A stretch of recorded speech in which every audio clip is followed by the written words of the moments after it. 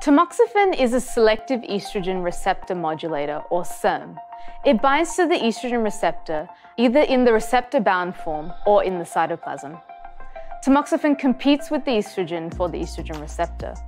Once bound, the HSPs dissociate, thus allowing dimerization of the ER. Tamoxifen deactivates only one of the two transcription sites on the ER, the AF2, leaving the AF1 site active. Thus, it is only a partial blocker. The complex translocates into the nucleus and binds to the estrogen-responsive element, or the ERE. The activated AF1 site on the ER recruits coactivators to the ERE and promotes RNA pol-mediated transcription. Given that there is only a partial inactivator of the transcription, there is reduced cancer cell division.